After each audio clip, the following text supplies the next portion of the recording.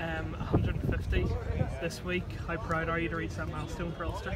Yeah, I'm delighted. I've been sitting on 150 caps, or 149, sorry, for about 5-6 months. So it's good to finally get it. You know, I had a stint out where I was injured and had a lot of rehab and physio to get back. So it's great to finally be back, and you know, it's an added bonus that I can mark it with a milestone of my 150th. Any highlights that you can pick out from your Ulster career so far?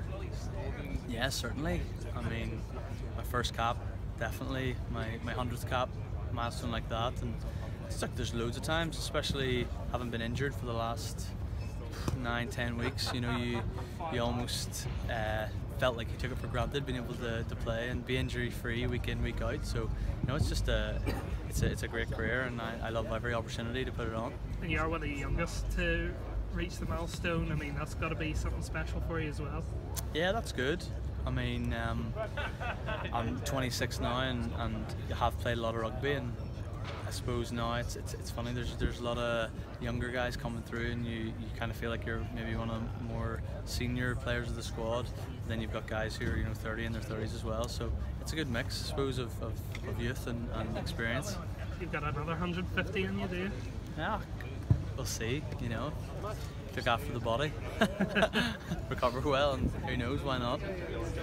As you said, very frustrating start to the season. What does that do, maybe not even physically to you, but mentally, just getting that injury so early at the start of the season?